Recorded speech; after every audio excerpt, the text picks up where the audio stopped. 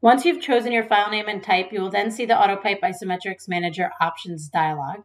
We will go through the features and options line by line. First, you have the option to show the flow arrows, which show the pipe flow with an arrowhead on the isometric.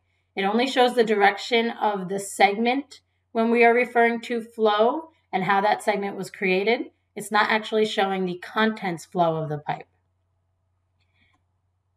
Next, we have the line number, which prints the line number on the isometric, and it will plot the line number at the second point name on each new segment. You can see the examples of the line number and the flow arrow here.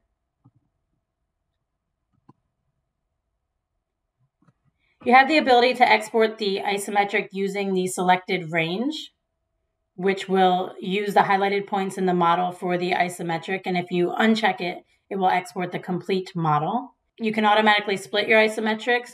We'll discuss details for this feature a bit later. And you can choose to ignore any user-defined breakpoints, which is disabled if the Enable Automatic Split option is checked. You can create two different kinds of data tables. You can create all of the data on a separate sheet when generating the isometrics. This will add a separate sheet, which would be containing all of the data selected in the separate Tables tab. Or you can include the context data with the drawing. This will provide data on the sheet in the context of components available on that particular isometric sheet. Here are some examples of the separate and context tables. And here's a close-up of those tables as well.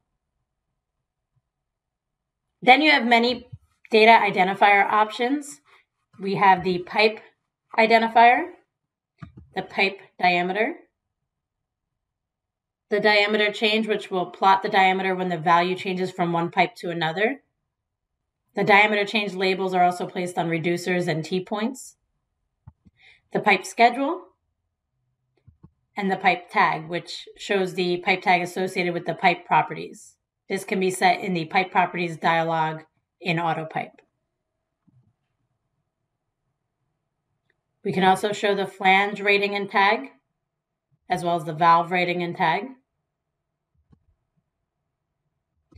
The point name, the T name. If both point name and T name are checked on, only one name would be printed at the T's. We can include annotations, which will show any non-blank annotation notes on the plot that have been selected. We can include bend information, like the bend radius, the diameter, and the type. And there's an option to draw boxes around any of this information as well, which is being shown in this example. For supports, we have the ability to show the support location, ID, tag, and attachment ID. And for anchors, we have anchor tags and connections.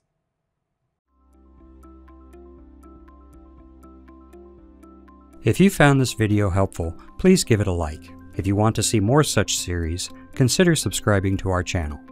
Thank you, and see you next time.